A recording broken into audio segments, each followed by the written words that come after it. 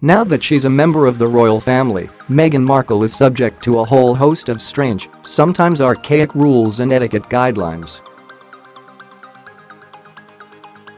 One of those will change how the self-declared foodie eats when she's traveling to new countries.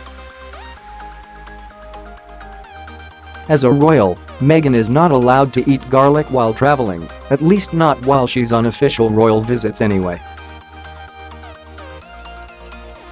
Why?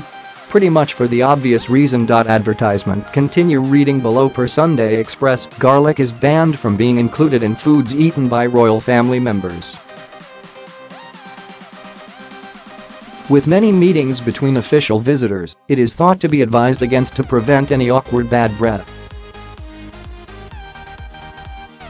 The rule doesn't seem likely to change anytime soon, since Queen Elizabeth II notoriously hates garlic.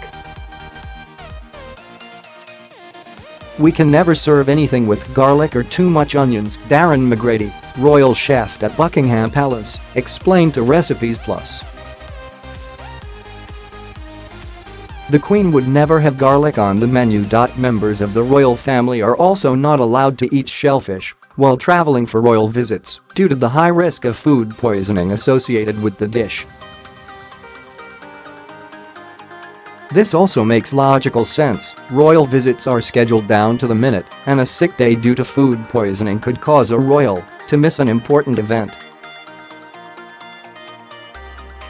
Meghan and Prince Harry's first official trip as a married couple will be to Dublin, followed by a Commonwealth tour of Australia, according to Sunday Express.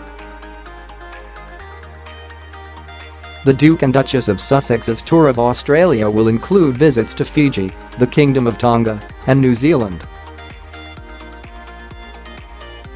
The tour has been planned to coincide with the Invictus Games, which will be held in Sydney from October 20 to 27.